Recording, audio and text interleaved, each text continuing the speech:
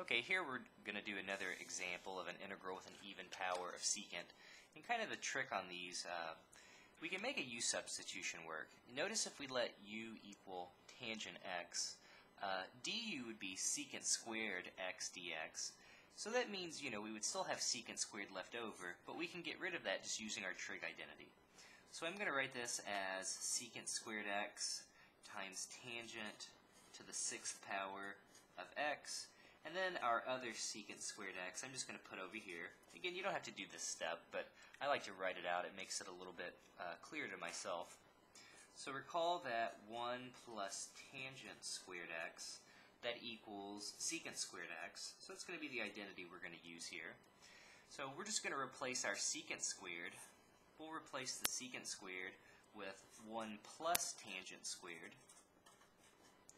Okay, we'll still leave our tangent, to the 6th alone, and our secant squared alone. And now this is where we can do our u substitution again. So I'm going to let u equal just tangent of x. Our du will be secant squared x dx.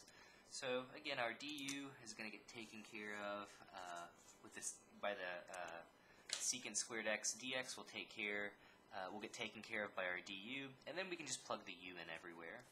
So we'll have 1 plus u squared. Tangent to the 6th will be, u to the 6th du. And now I'm just going to distribute things out. So we'll have u to the 6th plus u to the 8th du.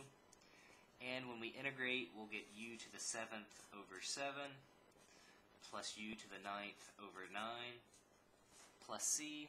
And again, last but not least, we'll just drop our original substitution back in.